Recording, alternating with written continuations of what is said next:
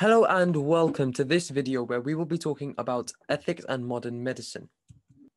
In this video session, we'll be talking about we will be recapping the 4 pillars of medical ethics. We will be talking through an example BMAT question. We will be doing an ethical dilemma. We will be walking through that, and we will be doing an example interview question. So first of all, let's recap the 4 pillars of medical ethics. At this point, I will be introducing a 1-minute break.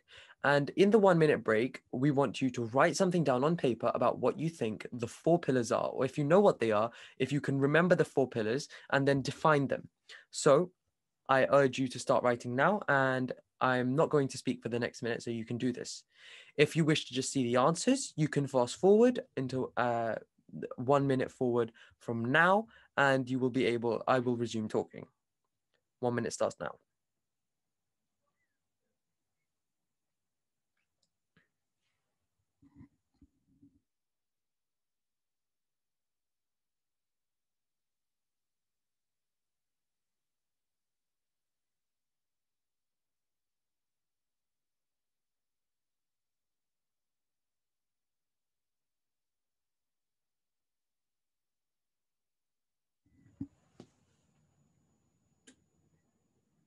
"30 seconds are up.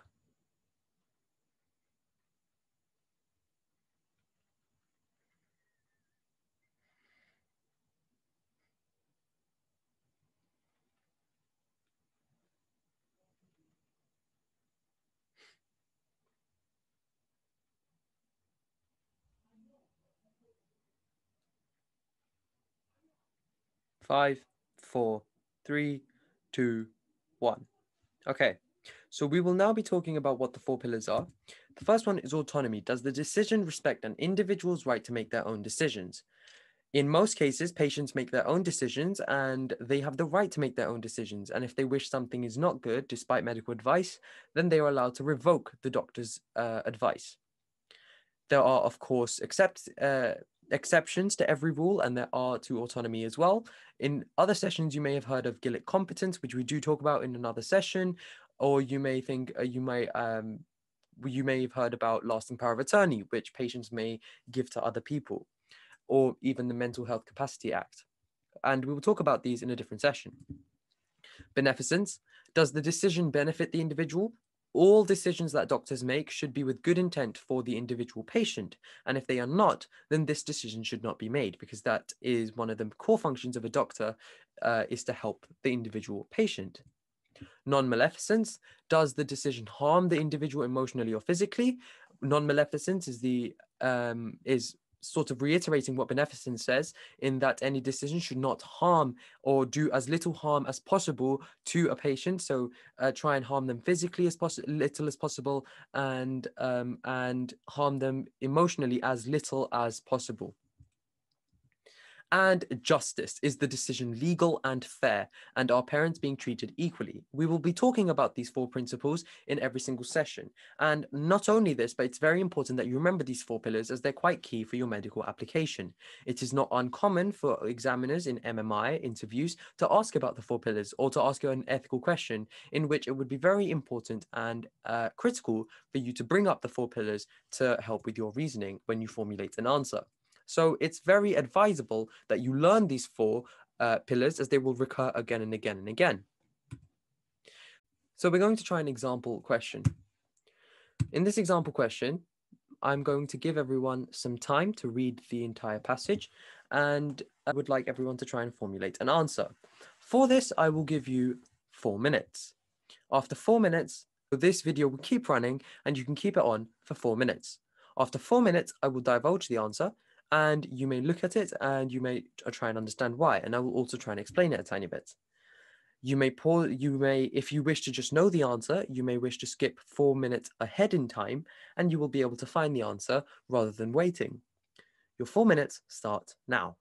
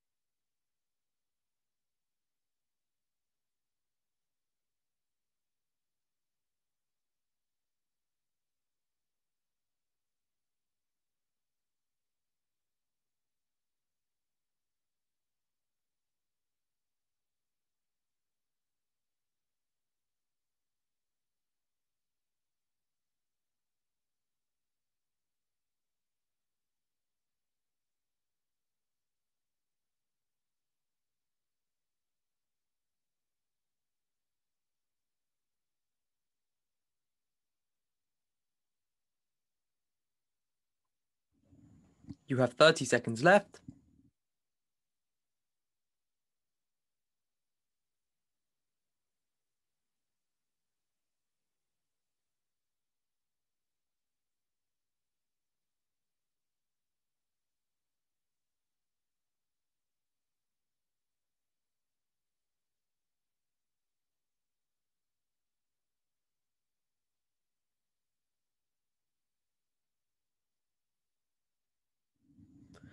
And that's 4 minutes. So if we could come back to the screen now, and you can now see the, we're going to go through the answers. Okay, so the answer to that question was B. And just to clarify, that means that you should carry out procedure B.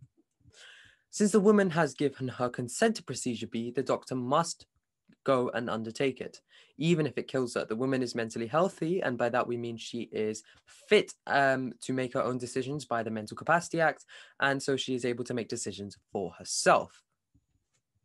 If there are any questions, feel free to put them in the comments, and we will try to get them. We will try to get back to you as soon as possible. But the main reason is that if someone who is deemed fit to make their own decisions makes a decision, then the doctor must go ahead with that decision. So we're going to go through an ethical dilemma now. So this ethical dilemma is quite common. It's called the trolley problem. There is a train hurtling down the tracks towards a junction. On the right branch of a junction, there is a man who has fallen onto the track. On the left branch, there are 5 workers repairing the track. You're standing by a switch which can divert the train into one of the 2 tracks. Which do you choose? Now, this might seem ruthless at first, but just to clarify, the train cannot be stopped, the men cannot be removed, and it must go onto one of the 2 branches. So I'll give you 10 seconds to just make a quick decision about which branch you would want it to go on. Which side, the right branch with 1 man fallen onto the track, or the left branch where there are 5 workers repairing the track. So your 10 seconds start now.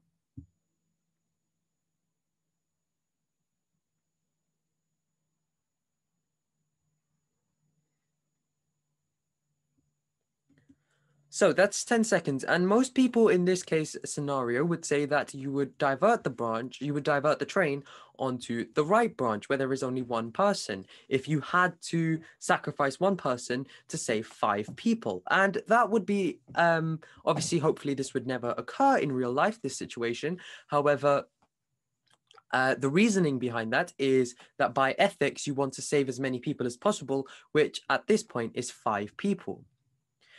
However, this is, although it's still ethically very difficult to try and to be condemning a person to death, especially in this case, the problem can actually be extended to make it more complicated and difficult. What if we say that the man on the right was a child? So the single person that fell onto the track was a child. So now on the right track, we have 1 child that's fallen onto the track. And then on the left track, let's say that the 5 workers who were on the left track were all married with children. These types of questions are called dilemmas. They don't have a straightforward answer. However, doctors have to deal with these kinds of situations regularly, and it is up to them which option they choose. So obviously doctors would not be facing the trolley problem. However, there are very difficult ethical dilemmas that doctors will have to deal with. So I again will give you 1 minute to think about both of those options. And I want you to come up with a sort of a reasoning for this time. Would you go on the right branch or the left branch? Bearing in mind that the right branch now has a child that's fallen onto it, and the left branch has the 5 workers repairing the track, and all these people who are repairing the track are married with children. Your 1 minute starts now. As always, if you wish to go and just look at the answer, please skip 1 minute forward in the video and we will start discussing this. But your 1 minute starts now.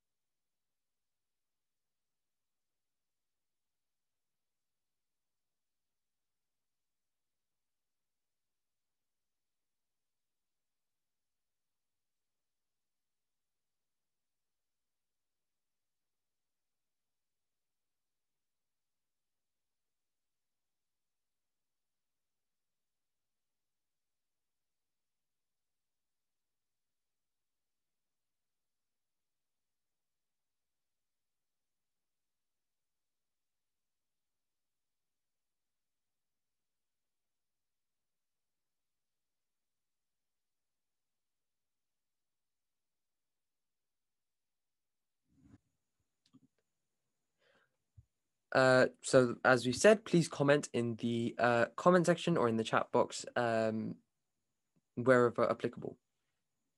So we're going to do an example interview question, and obviously we can't do this live. So what we would hope you do is that you try and write something down for this.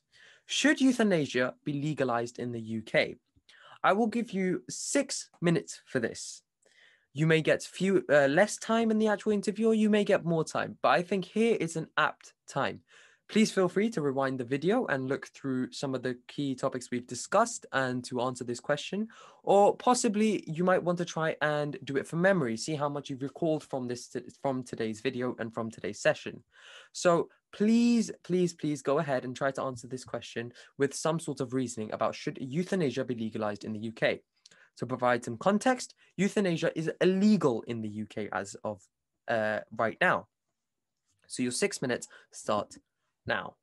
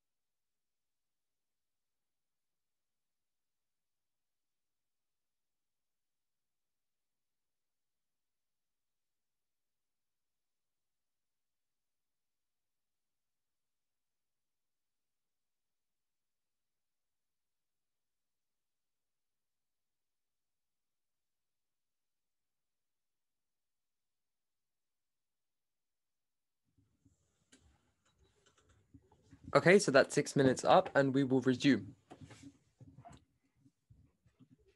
So, some background information just to tell you about. So, euthanasia is also known as assisted suicide. It is the act of deliberately ending a person's life in order to relieve their suffering. It is currently illegal in the UK, as I previously mentioned. However, it is legal in countries like Switzerland. Organizations like Dignitas carry out euthanasia with no legal repercussions. So, it's quite important to realize that euthanasia is a controversial issue and has different policies around the world. Let's do an example interview question. So let's link euthanasia to the 4 pillars of medical ethics. This is pertaining to the question that we just did and that you had 6 minutes to do. So, autonomy. Euthanasia allows patients to make decisions for themselves. However, you could argue whether the patient has the mental capacity to make this decision. Beneficence. Euthanasia relieves the stress and suffering the patient is experiencing. So it could be argued that euthanasia does good for the patient. These are both arguments for legalizing euthanasia. However, let's look at the flip side. Non-maleficence. Euthanasia disobeys this pillar as doctors are forced to cause significant harm to the patient and the family. And justice. Euthanasia disobeys this pillar as well, as it is discriminatory against people with physical disabilities. Able-bodied people can legally commit suicide, but disabled people require assistance, which is illegal. So it's quite a controversial question, and there's no right or wrong answer. It depends on the people you ask, and it depends on opinions. But it is important to link everything to the 4 pillars of ethics to make a good decision about what you think, or to formulate an opinion, or to formulate an argument. In one of the many bonus features that we have in the Vimeo series, we'd like to add book recommendations about different topics. And the book recommendation I have added here today is called Medical Ethics, a very short introduction. So this book is written by author Tony Hope and is a concise summary of many topical ethical issues, arguments, and is easily approachable. It's a very good read, and I personally myself found it very informative. It is just 168 pages, but provides a rich overview of medical ethics, which is something that could be asked frequently in medical school interviews. So I highly recommend you pick up this book and read it. I believe it's available on Kindle as well as Amazon, and you can buy it. Hopefully you should buy it soon and have a read, especially before you go into your medical school interviews or application. That is all for today's session, and we would love for you to contact us if you wish. Our Instagram is at themedicaldebate, where you can see updates about our latest live events, and our email is themedicaldebate@gmail.com, where you can feel free to talk to us about any issues you might have, or if there's just questions you might want to ask us. Thank you very much for coming to this session, and we hope you look at more of our videos and tutorials about medical ethics and some other medical topics.